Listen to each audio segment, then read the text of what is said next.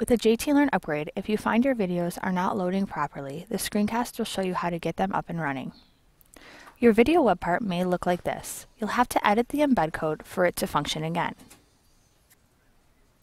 You'll want to be sure to go find the video embed code. If the video is from YouTube, go to YouTube, locate the video, and click Share.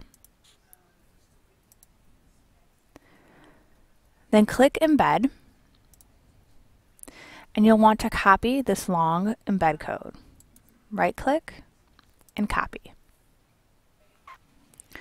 Return back to your JT Learn page, go to the top tab, click Page, and Edit. You'll then go down to the video that's not working, hover over until you see the drop-down arrow, and click Edit Web Part. You'll scroll up till you see Source Editor. Go ahead and click on that. Delete the old embed code and paste your new one. Click OK. Click OK again. And your video should now appear. Be sure you go all the way to the top left and click Save before you exit.